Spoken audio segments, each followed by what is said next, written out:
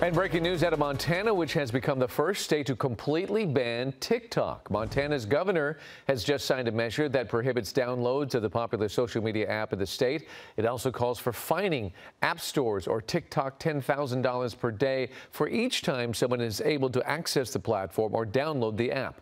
The measure is expected to be challenged in court. The FBI and some lawmakers are concerned TikTok, which is owned by a Chinese company, could be used by Beijing to access information on U.S. citizens.